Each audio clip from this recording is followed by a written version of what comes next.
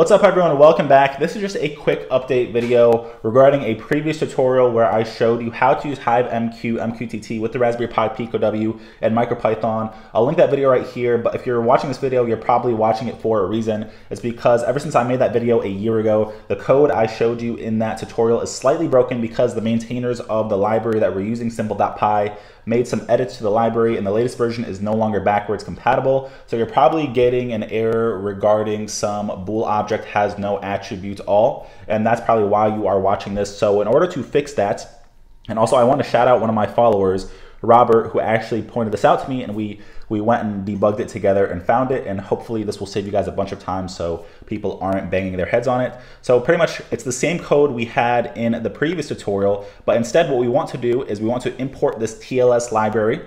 So this TLS is available with the latest version of MicroPython, so make sure you have the latest version of MicroPython. And then right here, we just want to create this context object. So we're using the TLS library and we're creating an SSL context, and then we're adding a cert of none.